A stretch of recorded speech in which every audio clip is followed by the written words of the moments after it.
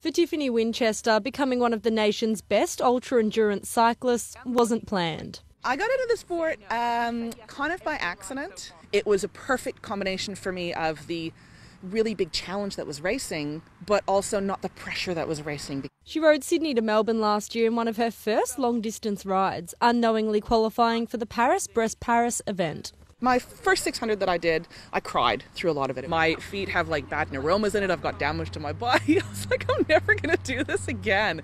She'll now represent Australia in a few months in what's been described as the Olympics of ultra-endurance cycling. Probably 7,000 people that are going to enter it from over 60 countries in the world. And it's it's only every 4 years. So it's got all the kind of the hallmarks of this massive event. She's aiming to ride 1,200 kilometres in just 3 days. This year I've done a couple more 600s and I've done a 1,000 and they went really, really well. She'll also be one of just a handful of Australian women to ride the prestigious long-distance cycling event. The last few years we've had anywhere between 5 and 8 women total representing Australia. Between 5 and 6% of all entrants tend to be women. Shannon Schubert, Win News.